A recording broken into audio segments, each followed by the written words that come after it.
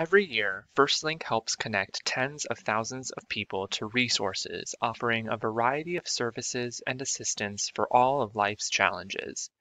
In celebration of National Information and Referral Day, we wanted to share just how easy it is to access information on valuable resources in your community. FirstLink maintains a vast resource database listing programs across the entire state of North Dakota and Clay County, Minnesota. Our trained call specialists are available by phone 24 hours a day, 365 days a year to help you navigate any and all resources that could be of assistance in your unique situation. If you're looking for resources, you can simply dial 211 to reach FirstLink. If you don't prefer speaking on the phone, you can text us instead. To reach FirstLink by text, simply send your zip code to 898-211. But that's not all. With the generous support of the Dakota Medical Foundation, FirstLink has made our resource database available online.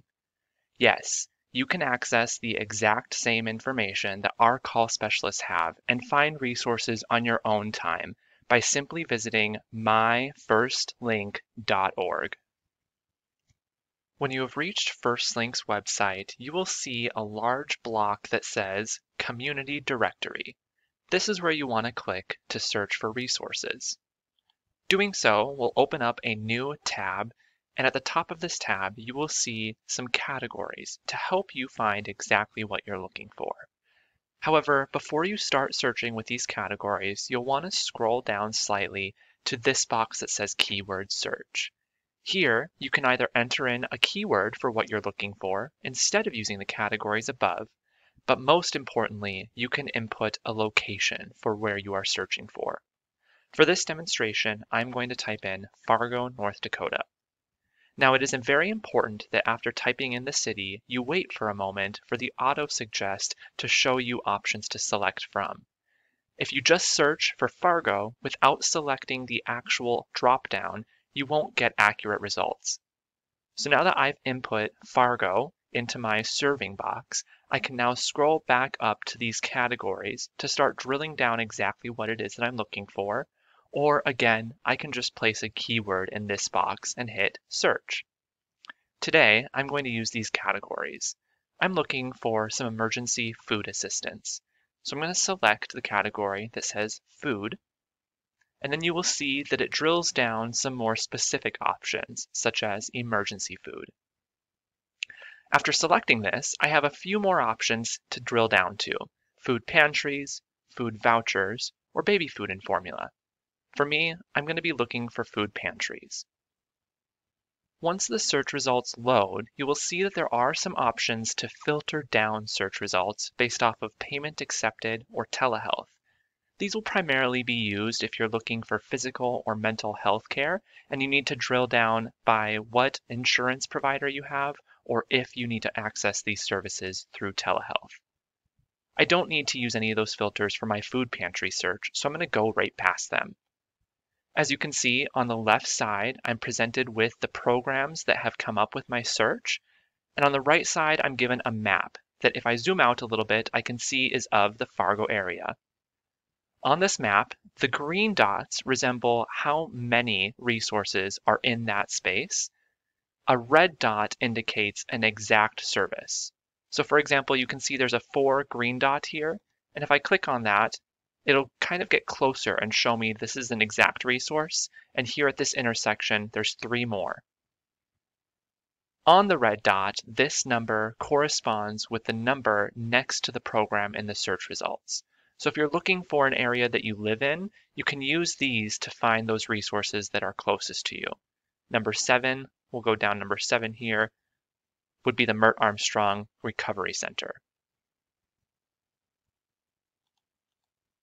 As you can see, there are a few different ones across all of Fargo, so I'm going to start by just opening up a few and checking them out.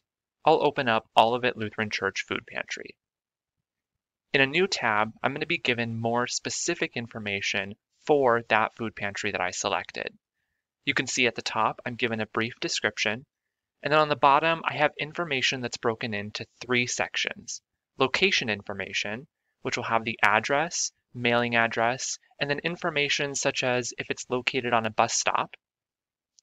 In the middle section, I have contact information, which includes the hours of operation, and then a general phone number, email, and even a website that I could visit to learn more. And on the right side, perhaps the most important, is the program information.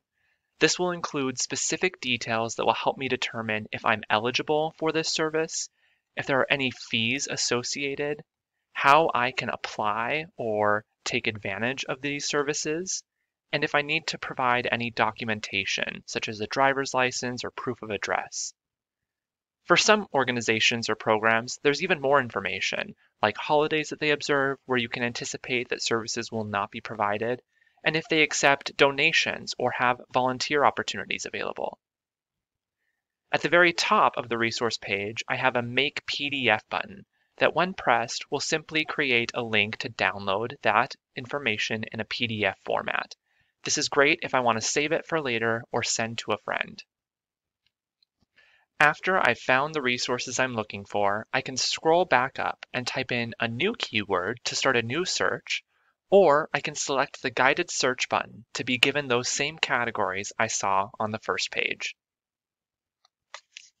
And back on the searching page, if I scroll down to the left of the keyword search, we also have some information such as instructions to help you use the search tool, a reminder for how to reach FirstLink by telephone, and then of course, if we are missing a program or organization that should be listed in our resource database, there is an option to fill out a brief intake form with information about that service so that our database team can work on getting it into the resource directory for the next person who might need that information. So as you can see, whether by phone, text, or searching on your own at myfirstlink.org, FirstLink makes accessing resources easy.